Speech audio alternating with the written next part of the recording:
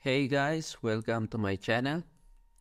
In today's video, we will be setting up our Firebase Phone Auth project so that we can run it on our iOS app. Since we have already covered the development of the UI, Firebase integration and Phone Auth logic, we won't be touching on those anymore. But if you haven't watched those videos yet, I recommend going ahead and watching them first to better understand what we're up to today. I'll post the links to the videos in the description below.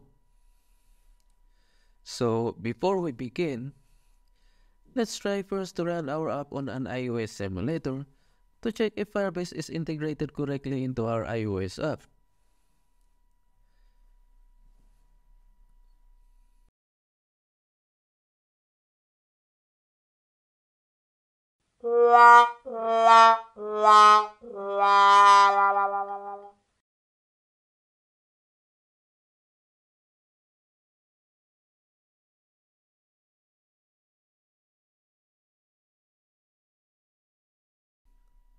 So there we go guys. Our app now builds perfectly on iOS emulator.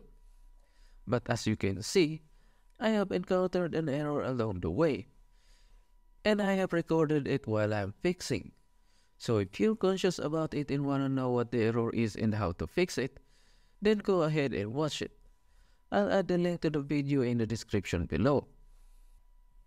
So let's try our phone auth if it's working.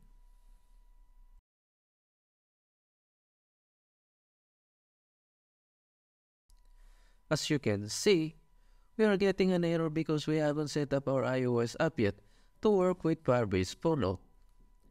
So this is what we're going to address in this video.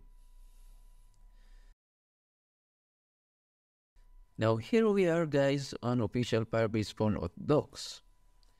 Let's see how to set up our iOS app here. And as you can see, it says here that we need to create a Phone Authentication key and configure it with Firebase Cloud Messaging. If you plan to deploy your app in production, you need to follow this. You have to go to your Apple developer's account, create an VPN authentication key, and come here to read the guide on how to configure it with Firebase Cloud Messaging. But since we are not deploying our app in production, we're only tackling the minimum required setup. But upon reading these official docs, I'm wondering why Firebase didn't mention the basic setup here. But luckily, I created several projects that use Firebase Phone Auth, so I know the basic setup. Take note down here, it says Phone Auth number sign-in is only available for use on real devices and web. So we cannot use a real phone number to test our Phone Auth on simulator. What we'll be using to test our Phone Auth is the test phone number that we have registered on our Firebase console. Here are the minimum required setup to make our Phone Auth work on iOS device. What we need to do is to open our app in Xcode.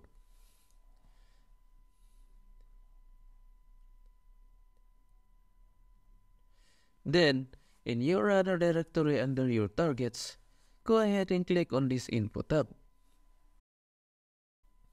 And down here, at the URL types, you'll need to add three things. The first one is your revised client ID, which you can find inside your Google Service info file.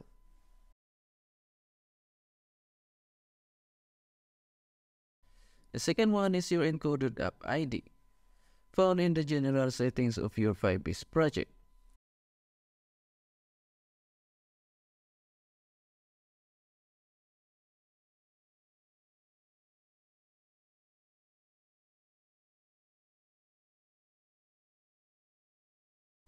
And the last one is your bundle identifier, located here in your Xcode.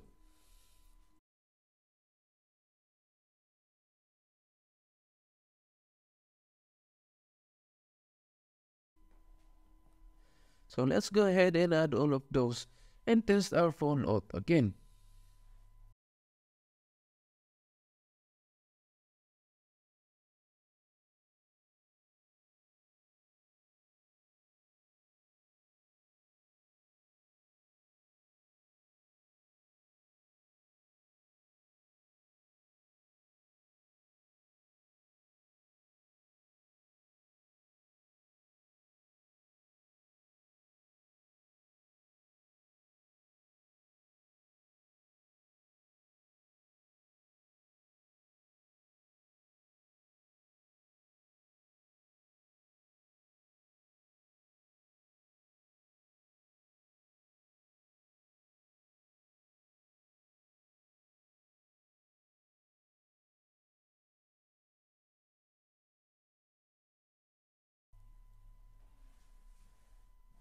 There you go.